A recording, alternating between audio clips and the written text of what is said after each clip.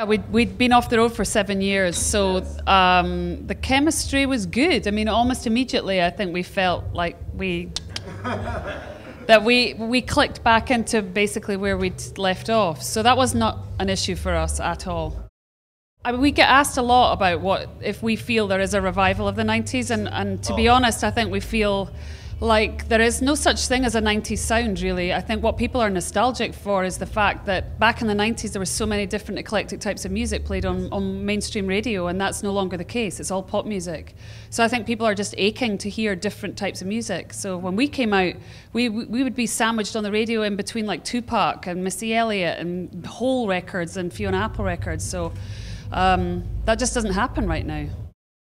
Well, I like one of the bands playing on the festival, Best Coast. I love their records. There's probably about 100 bands in my Mac or my iPod that I listen to constantly. All new bands too, and they're great, and they're all quite different. And the Utopians, who I believe come from Argentina. Yeah, we hung out with Barbie a few nights ago, and we fell madly in love with her. So.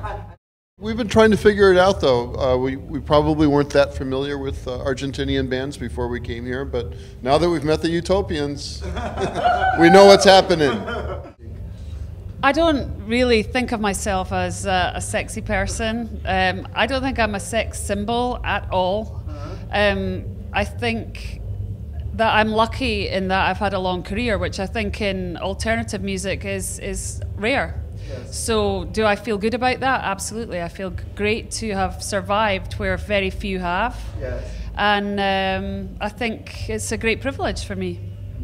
You know, I used to get asked all the time about Nevermind and Kurt Cobain, especially when the first Garbage record came out, and honestly, I got very annoyed with it, and I stopped talking about it for a long time until last year, the 20th anniversary came up, and I got together with Dave and Chris, and we started reminiscing, and I helped with the box set, and that record is such a big part of my history. Garbage would not be here if I hadn't done Nevermind, because that opened up so many doors and really allowed me to pick and choose projects, and you know, it's a good record, and I don't mind talking about it, but there's not really much I can say. Everything has been written about it, you know, and basically when kids come up and ask me now, I just say, you listen to the record. If you want to know what it is, just listen to the record. You're going to get more of listening to that than anything I could possibly tell you.